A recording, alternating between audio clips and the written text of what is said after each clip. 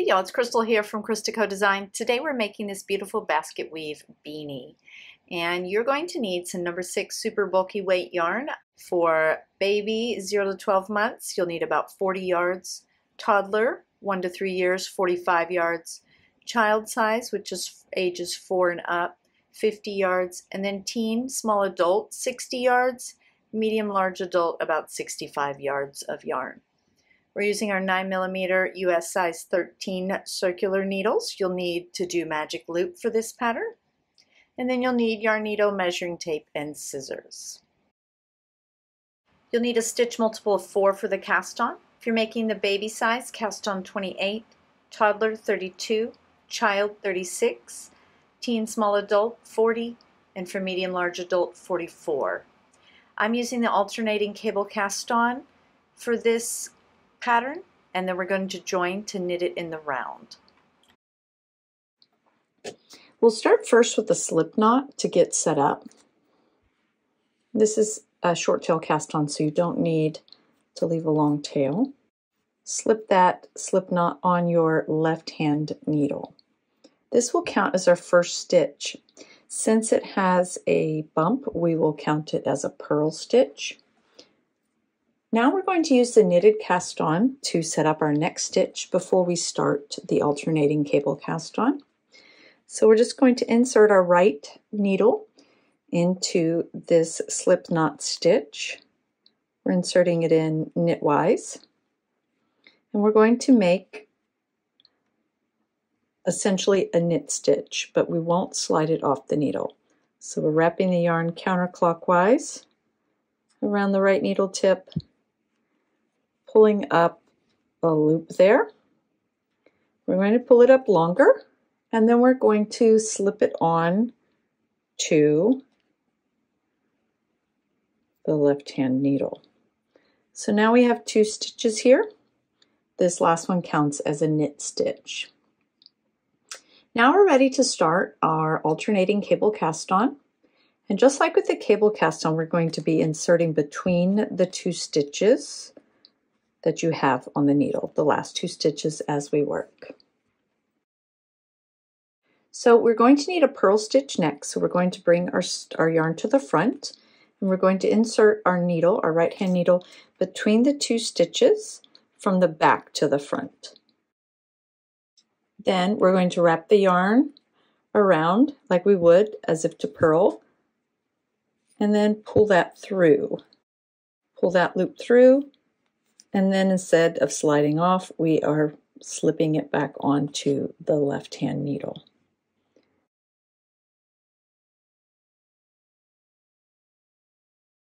Now we're working a knit stitch, so we're moving our yarn to the back, and we're going to insert our needle from the front to the back between the 2 stitches. Wrap the yarn over, pull up a loop, slide that onto our left hand needle.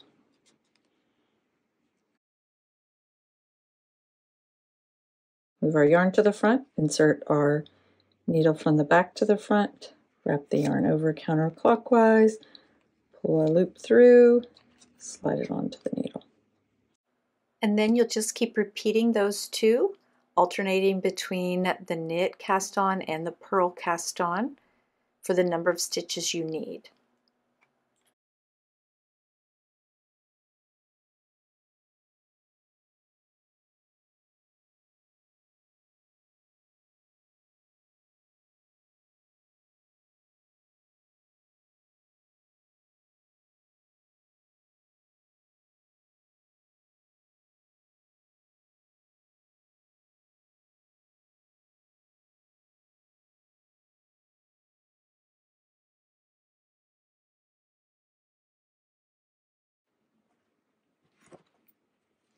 Okay, so I have cast on for 1x1 rib with alternating cable cast on, but I actually need a 2x2 rib.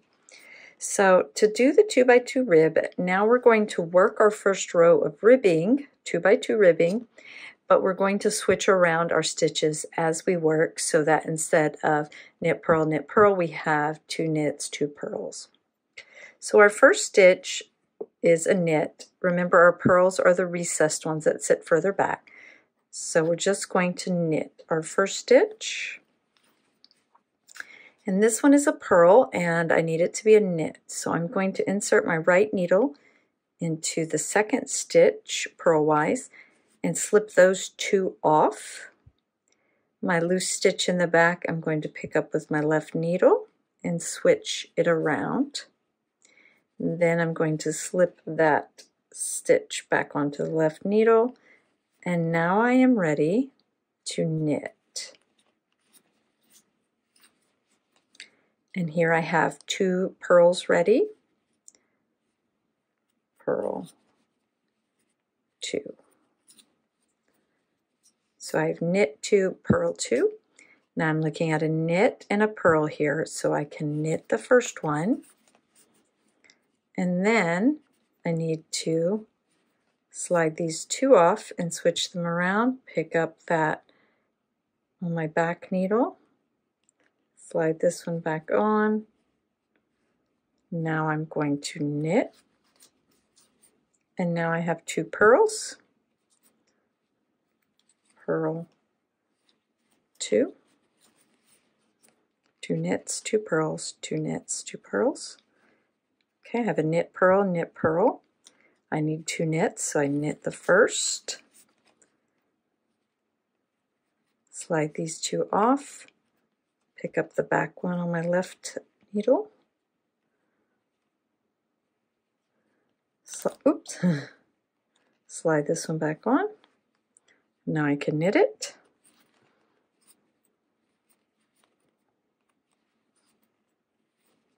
And then I have 2 pearls set up. Purl 1, purl 2.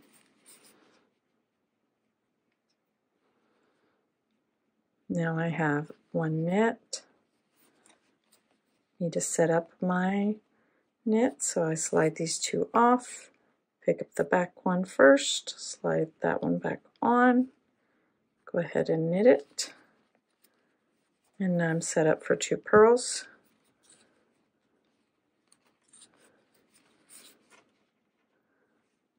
Now I knit 1, slide these 2 off and switch them.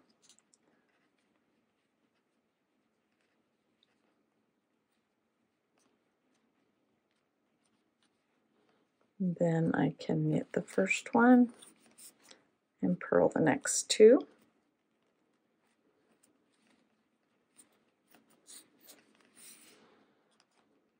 And I can knit 1, slide these 2 off, slip the one and slip that one back on. Then I can knit and purl 2. Okay.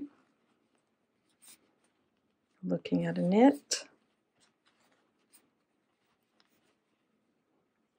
Slide these 2 off.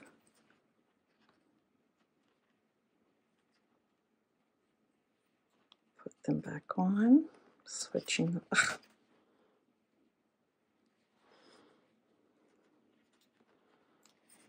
Go.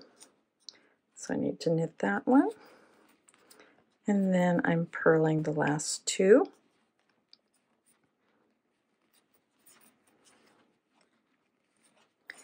Okay.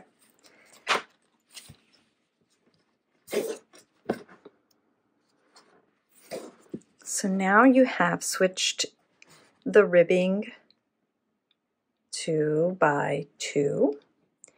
And in order to join in the round, now you would join in the round. Since we have to slip those stitches off and on our needle like that, it's best to do that flat first and then join my ribbing in the round, and we'll just use our tail to sew up that little gap there that we create. Okay, since we are doing in the round, I'm going to show you that now. So we're setting up for magic loop here. I'm going to make sure I'm between a set, 2 pearls here, 2 knits here. So I'm going to pull my loop through here.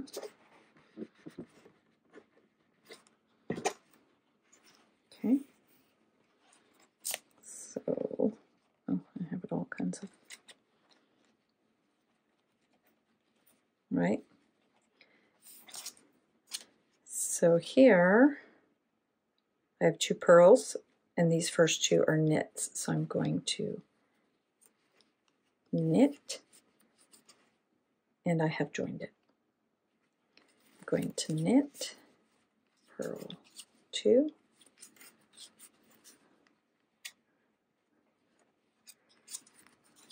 knit 2, purl 2. Just going to go around, repeating that.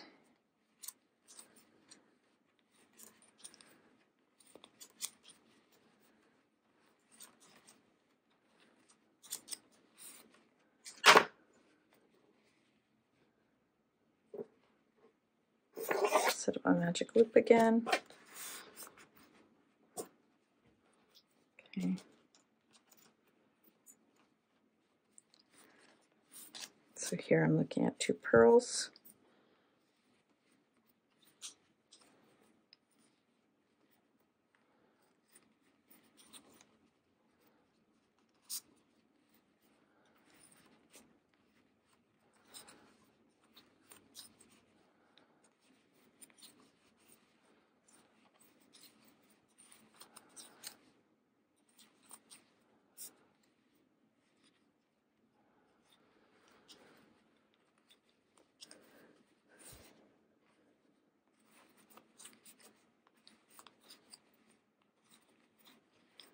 That's 2 pearls here.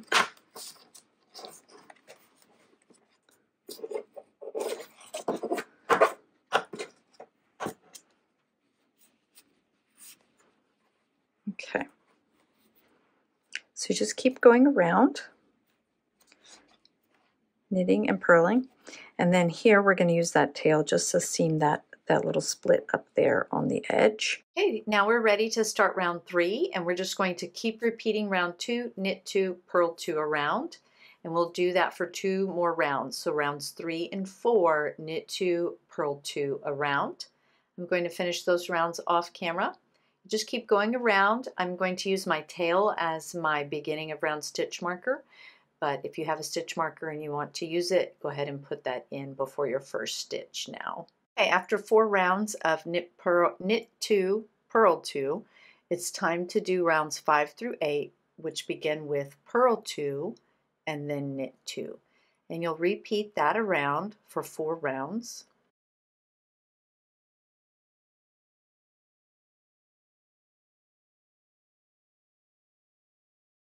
When you start that round 6, you'll be looking at 2 pearls, but you're going to start with 2 pearls because you're going to stack them for 4 rows or 4 rounds. Then it'll be time to switch back to repeating rounds 1 through 4, and you'll go knit 2, purl 2. And this creates the basket weave. For rounds 13 to 16, for those 4 rounds, you'll start with purl 2, knit 2.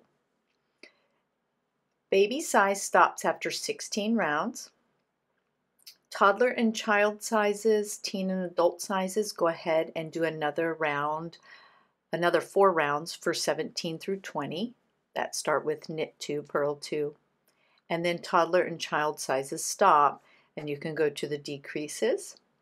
Teen and adult sizes will need to do another 4 rounds, 21 to 24, that begin with purl 2, knit 2. And then those sizes will also be ready for decreases. Baby size, you'll want the hat to be at least 5 inches tall.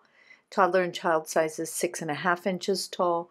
Teen and adult sizes 8 inches tall before you move on to the decreases. For the decrease rounds, we're going to start over, and depending on how many rounds you did, you'll either start with knit 2 together or purl 2 together here. Teen and adult will start with knit 2 together, and then you'll purl the next 2 stitches. So here I am knitting 2 together to start, because I would do knits on the next round if I were doing my 4 round repeat. And then I would do 2 purls, so we're going to purl 2 for the next 2. And then we're going to repeat, knit 2 together, and then purl the next 2, Repeat that around. You'll have 21 stitches for baby, 30 for teen, 33 for adult after this decrease round.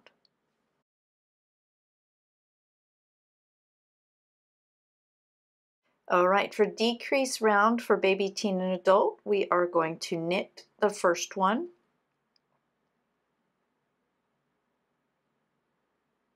And then we will purl 2 together.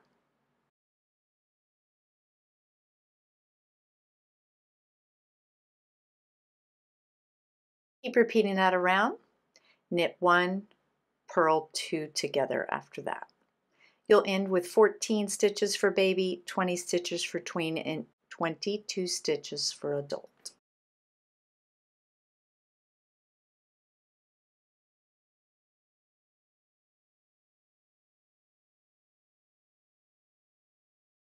Okay, for our third round of decreases, we're doing knit 2 together, and you just repeat that around for each set of stitches. Knitting 2 together, you'll have 7 for baby, 10 for teen, and 11 stitches for adult. Okay, after you finish this round of decreases, go ahead to the last round. Now I'm going to show how to do the toddler and child sizes for the decrease rounds. Okay, so for my toddler sample here, I have just finished my first 20 rounds, and this is the same for toddler and child sizes. You'll stop here. If you are working the teen and adult sizes, you're going to go ahead and do another 4 rounds. You'll do the purl 2, knit 2, repeat for those 4.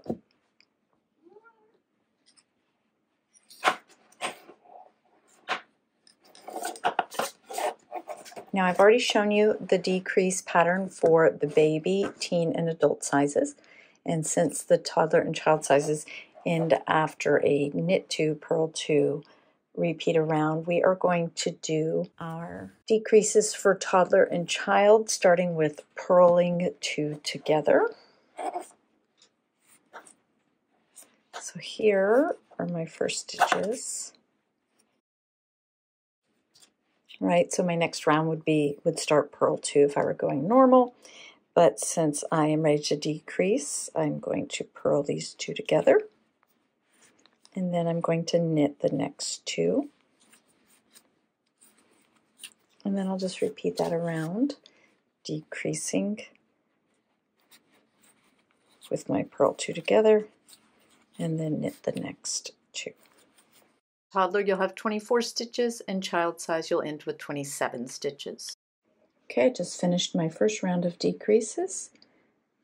So for toddler size, I have 24 stitches, and child size 27. For the round 2 of the decreases, now we're going to purl 1, and then knit 2 together, and we'll repeat that around.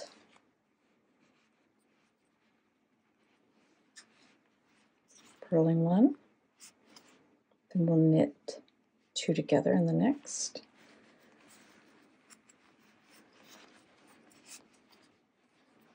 Purl 1, knit 2 together. Just keep repeating that around. You'll end with 16 stitches for toddler and 18 for child. Okay, now for the third round for our decrease section, we are going to purl 2 together all the way around, which will leave us with 8 stitches for the toddler size or 9 for child. Okay, just keep repeating that. Okay, for child size, you'll have 9 stitches. So you'll want to purl the first one and then purl 2 together and continue purling 2 together around, so you end with 5 stitches. For toddler, you'll do the same as you do for teen and small adult, which is knit 2 together around, because you end with that even number of stitches. For baby and medium and large adult, you have an odd number of stitches, so you'll knit the first one and then knit 2 together, and you'll repeat the knit 2 together around till you end with 4 or 6 stitches. And that's your last round before we cut our yarn and sew our hole closed.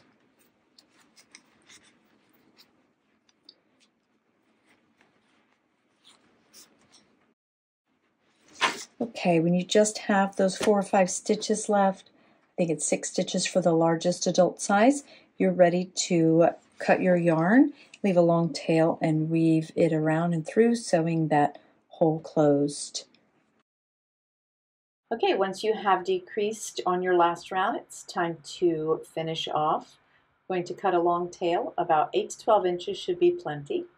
Thread your yarn needle, and you're going to just slip your needle through each of the live stitches and off of your knitting needle, and then pull that tail through. And you can pull it closed and weave your end away. If you need to sew the hole closed, you can do that.